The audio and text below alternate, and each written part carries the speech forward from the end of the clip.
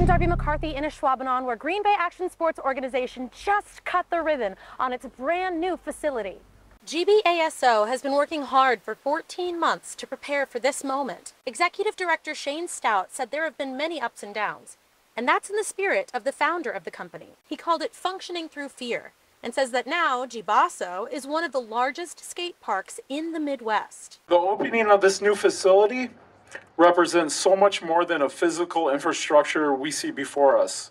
It represents a dream from one man that saw our youth needing an outlet through action sports to develop their social, physical, and leadership skills outside of the norm. Members of the Green Bay Chamber were present for the ceremony, as well as the village manager for Ashwaubenon, Joel Gregozeski. GBASO will be open every day, Monday through Sunday, from noon until 10 p.m. Reporting in Ashwaubenon, Darby McCarthy, NBC 26.